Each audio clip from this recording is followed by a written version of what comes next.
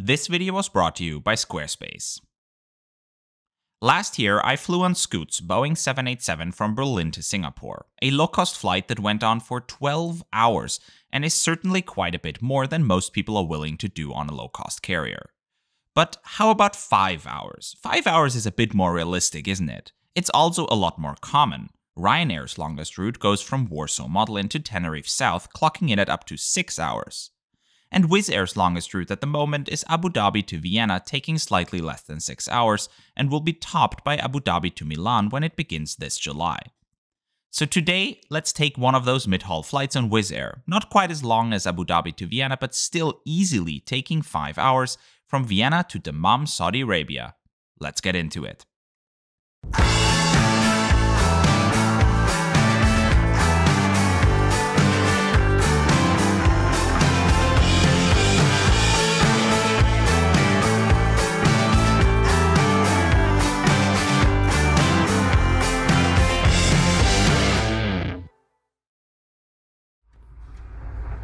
Hello and good morning from the commuter train to Vienna Airport. My name is David and welcome to this new episode of our review series Brutally Honest.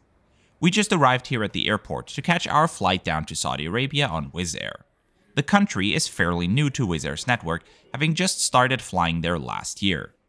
As of April 2023, WizzAir offers flights to Dammam from Vienna, Budapest, Rome, Tirana and Abu Dhabi, and flights from Larnaca starting in July. To Riyadh, they also fly from Budapest, Vienna and Rome, as well as from Bucharest, Catania, Milan, Venice, Naples, Larnaca and Sofia. And WizzAir also flies to Jeddah from Bucharest, Budapest, Milan, Rome, Venice, Vienna and from July from Larnaca. And then they also have a route from Abu Dhabi to Medina. Check-in for low-cost airlines like Ryanair and WizzAir is different than for legacy carriers. They make you check in online and bring your boarding pass with you to the airport, either printed yourself or as a mobile boarding pass on your phone. If you want to check in at the counter at the airport, you have to pay 13 euros when you pre-book this service online, or when you pay at the airport, it comes with a hefty 40 euro fee per passenger. But if you fly to Saudi Arabia, you can't check in online because airport staff needs to physically check your visa, and for those passengers, the fee is luckily waived, and they got a separate line at Vienna Airport. By the way, for European Union citizens, getting a visa to Saudi Arabia is very easy, as it can be done online in no time. It just involves an unusually high fee. They only offer a 1-year multiple entry visa, which is 355 Saudi riyals, plus another 180 riyals for a non-optional insurance on top of that, totaling 535 riyals or around 130 euros. That's certainly the most expensive e-visa I have come across. It's more than half of what I paid for the flights. Including one checked bag and seat reservations, my ticket to Dammam came out to just 253 euros return, which is a phenomenal price. Our plane to Dammam has just touched down here in Vienna after already having completed a rotation to Naples, Italy. We're flying aboard HA-LZT, a brand new 2022 built Airbus A321neo. WizzAir is the world's largest operator of this type, currently having 83 of them across the airline group, with new ones being delivered almost every week, as they have a backlog of almost 300 more on order. Vienna Airport has removed the jet bridge from one of the parking positions at their non-Schengen terminal to cater to the complex schedules of low-cost carriers. These airlines often have flights that arrive from European countries, like ours, which arrived from Naples, where passengers don't have to go through passport control and then depart to a non-Schengen destination like Dammam, where they do.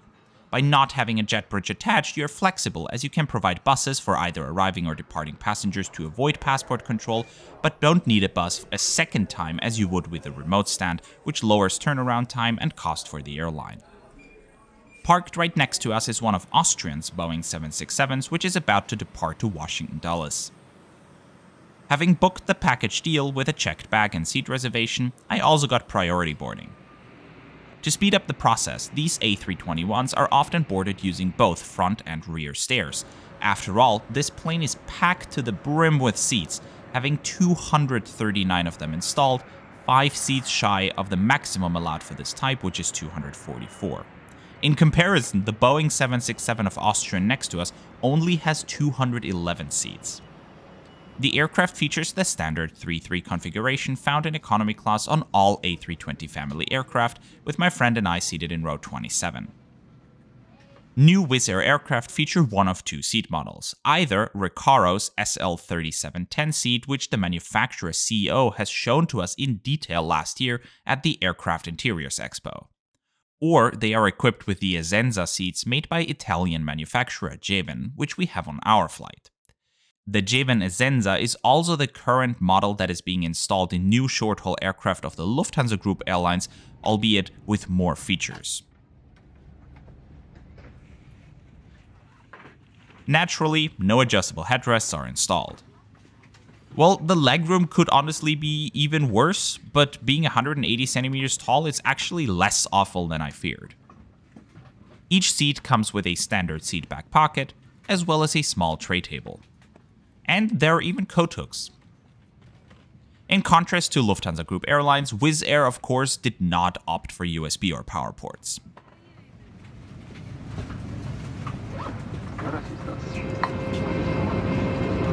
Your live vest is located. As we're pushing back and getting ready for departure, we're passing EVA Air's Boeing 787-9, which is being prepared for its 12-hour flight to Taipei. Over your head.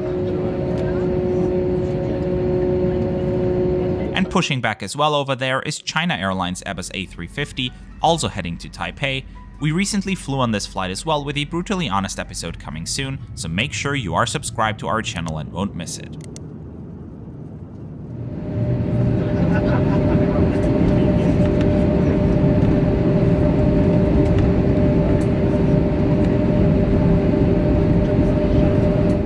Now we're getting ready to depart south from Vienna's runway 16.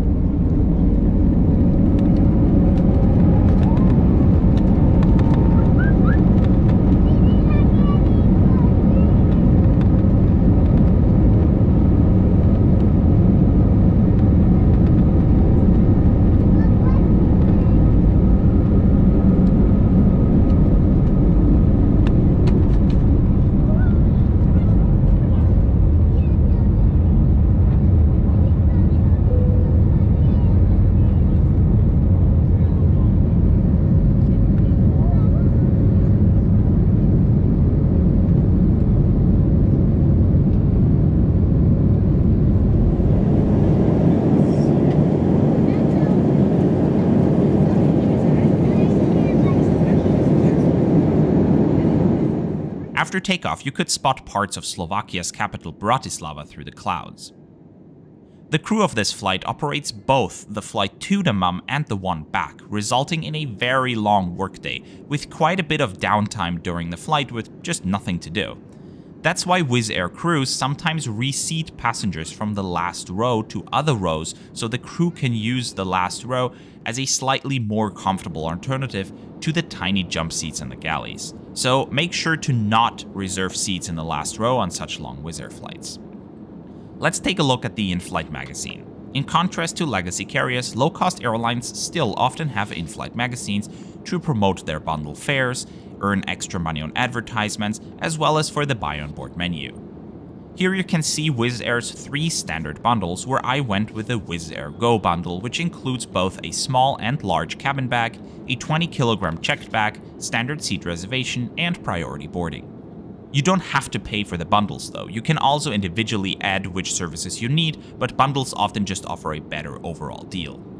WizzAir also cleverly earns extra money with their Bonus Club program. You basically pay an upfront annual fee of 30 euros and then get a 10 euro discount per ticket and 5 euros per bag. So for it to make financial sense for you, you have to fly WizzAir at least a couple of times a year.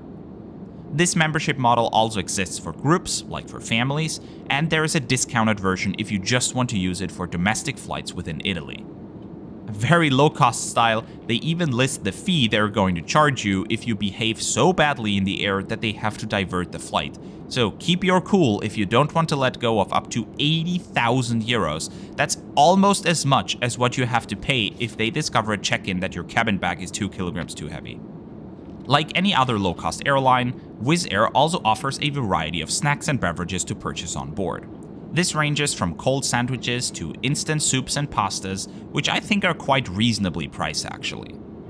A whole bunch of alcoholic and non-alcoholic beverages as well as snacks are on offer too. And WizzAir also carries snacks typical to some of their destination countries on all of their flights, which I think is pretty cool. And I also always appreciate an airline that sells airplane models. Very cool, WizzAir. I also kinda dig the socks, but I'm not willing to fork out 30 euros for them. What I ended up deciding was worth it for me is a cup of instant carbonara pasta and a Red Bull, the epitome of a healthy lunch. Obviously it isn't, but it kinda feels illegal to make Lufthansa miles off of an in-flight purchase on WizzAir. To be honest, the carbonara pasta was surprisingly good.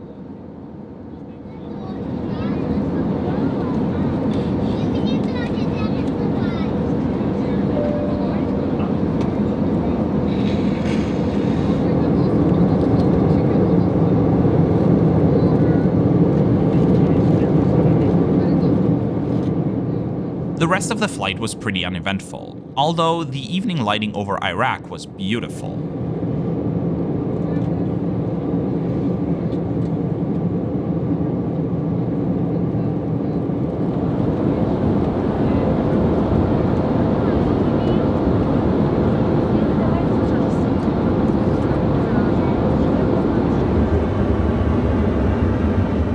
The lavatories on these A321s are tiny. There's barely enough space to sit down, and one of the reasons why the crew didn't want to sit on the jump seats is that one of the lavatories is hidden behind a jump seat, which is why the door seems so thick.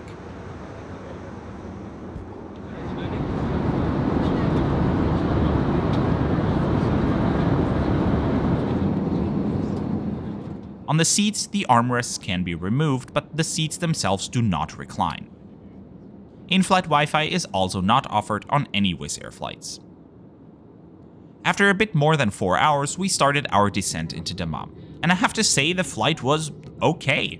It's much more bearable than a 13-hour flight on Scoot, but then again, I had a free middle seat next to me today, which certainly improved my experience a lot. For the price they charge, I'm honestly not able to complain. 253 euros return, including a checked bag, seat reservations, and priority boarding. That's a steal. Nevertheless, the flight was anything but comfortable.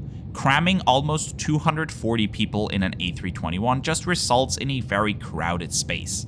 And because the seats don't offer a lot of space themselves, people constantly got up or even stood around the aisle for an hour at a time, which I found a bit bothersome. So when you come across such a deal on WizzAir, be prepared to sacrifice some comfort for the price, but rest assured that it's absolutely doable and I'm ready to travel on them again if the price is right.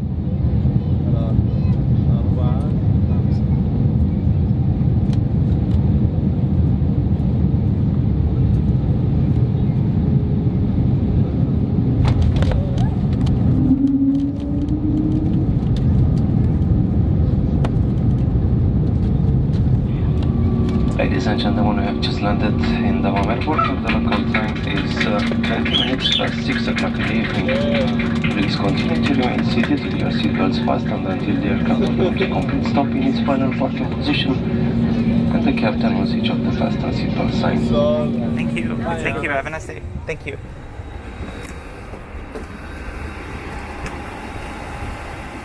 With that, thank you very much for coming along on this trip. I hope you enjoyed it and will join us again on another journey next week.